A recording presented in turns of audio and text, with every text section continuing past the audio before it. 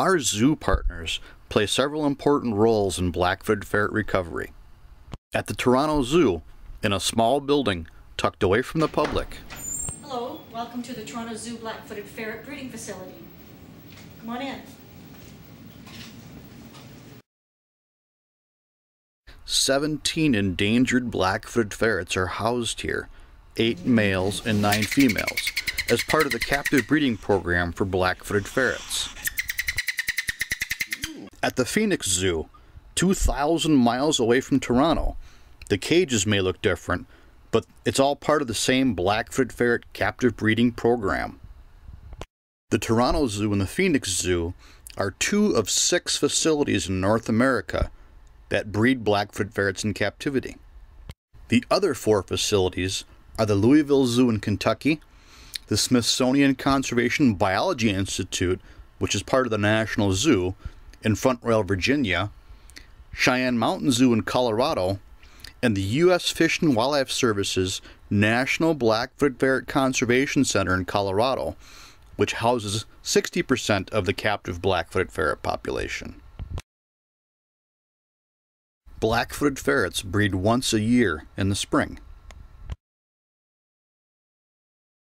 The captive breeding centers carefully pair up males and females and closely monitor their breeding activity. 43 days later, a litter of black-footed ferret kits, that's what young black-footed ferrets are called, are born. The average litter size is 4 kits. The kits grow pretty quickly, and by the end of summer, they're almost as large as their mother. They are then placed in outdoor pens where they can learn to live in their natural habitat. In the pens, the kits experience dirt burrows and their prey, prairie dogs. This process is called preconditioning. It greatly enhances the survival of the kits when they're released into the wild in the fall. Zoos also play an important role in public education about black-footed ferrets. Several zoos across North America also have black-footed ferrets on display. They educate thousands and thousands of people per year about this endangered species.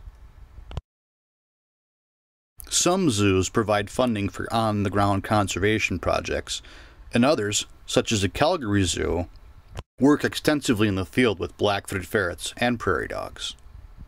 Zoos are so much more than a cool place to see animals. They are vital partners in black-footed ferret conservation.